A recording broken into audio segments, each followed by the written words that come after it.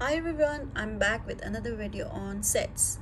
So let's see. In a survey, 100 people were asked to say which of three activities they enjoy doing. The three activities were listening to music, reading, and walking. The results showed that number of L intersection R intersection W, that is music, reading, and walking, were 7, and walking, reading, and who did not take music was 25, and walking and music and who did not read were 20, and reading and who did not take music and did not walk were 4. Number of people like 4 who took music and reading, union, walking, not. That means who did not do reading and walking equals 9. And let's see.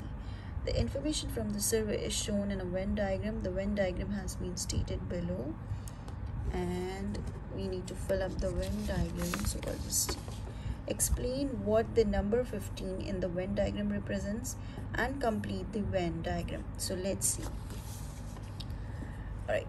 So it's given that number of people who like music only and reading and walking, no reading and walking, its total number is 9. Alright, and the number of people who only read, that's it, is number 4. The number of people who only read and does not like music and walking, that's number 4, which we have written. Alright, the number of people who goes for walking is not known, but we are going to solve that. That's X. And the number of people who like all the three, music, reading, and walking, is 7. Yes. And the number of people who like walking and reading but not music is 25. And the number of people who like walking and music but not reading is 20. So that's what we have filled the Venn diagram. Now the question is, work out the value of X. This is X, which is unknown. This is X, which is unknown. And how do we find that? I've already found and written for you in the Venn diagram that it is 10. But how did we find that it is 10? Alright, the first question here was what the number 15 in the Venn diagram represents. So the number 15 in the Venn diagram is the one, like the number of people in the survey who do not enjoy any of the activities, neither music, neither reading, neither walking. So that's your answer. Then we completed the Venn diagram, then work out the value of X. Alright, so let's see. We can add up all the numbers together, and the total people were equal to 100. So we are just going to equate that to 100. So let's see. So we have alright, or I'll just do it here itself. So I can just add up all the numbers.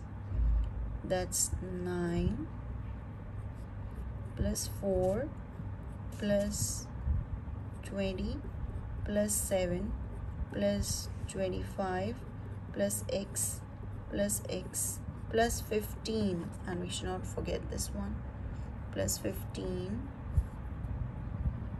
plus 15 equals 100.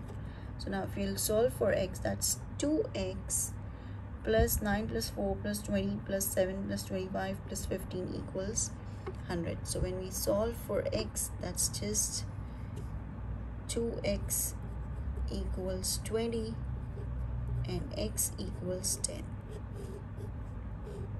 So we get the value of X as 10 and 10.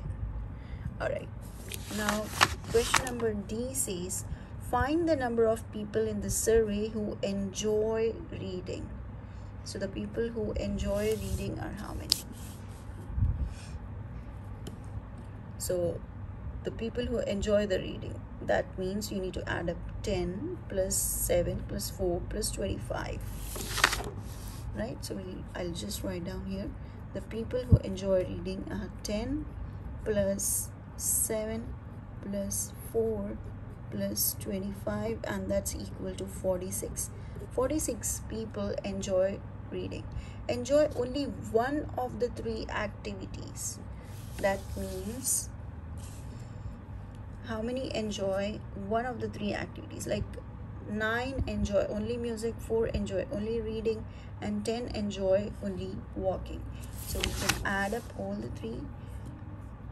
So that is 9 plus 4 plus 10 equals to 23 people. 23 people enjoy one of the three activities. Enjoy reading and walking, but do not enjoy listening to music. Okay, enjoy reading and walking. Enjoy reading and walking, but does not enjoy listening to music.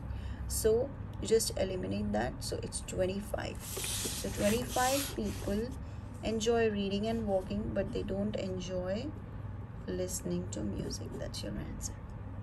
Alright guys, please don't forget to like, share and subscribe and comment it in the comment box. Thank you so much. Bye bye. Take care.